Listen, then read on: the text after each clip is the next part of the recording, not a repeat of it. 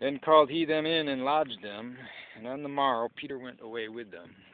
And certain brethren from Joppa accompanied him. And the morrow after they entered into Caesarea, Cornelius waited for them, and had called together his kinsmen and near friends. And as Peter was coming in, Cornelius met him, and fell down at his feet, and worshipped him. But Peter took him up, saying, Stand up, I myself also am a man. And as he talked with him, he went in, and found many that were come together. And he said unto them, You know how that it is an unlawful thing for a man that is a Jew to keep company, or come unto one of another nation. God hath showed me that I should not call any man common or unclean. Therefore came I unto you without gainsaying, as soon as I was sent for. I asked therefore, For what intent have you sent for me? And Cornelius said, 4 days ago I was fasting until this hour.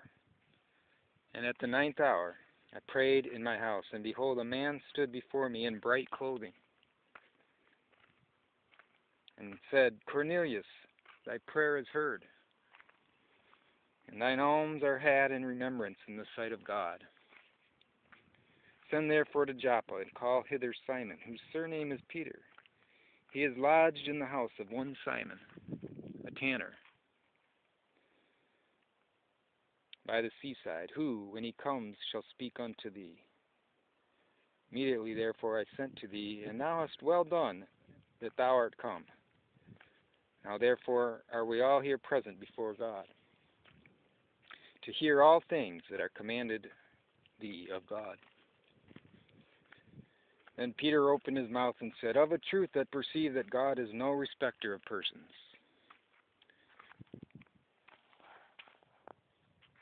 but in every nation he that fears him and works righteousness is accepted with him. The word which God sent unto the children of Israel, preaching peace by Jesus Christ, he is Lord of all. That word, I say, ye know, which was published throughout all Judea, and began from Galilee, after the baptism which John preached, how God anointed Jesus of Nazareth with the Holy Ghost and with power, who went about doing good and healing all that were oppressed of the devil. For God was with him. And we are witnesses of all things which he did, both in the land of the Jews and in Jerusalem, whom they slew and hanged on a tree.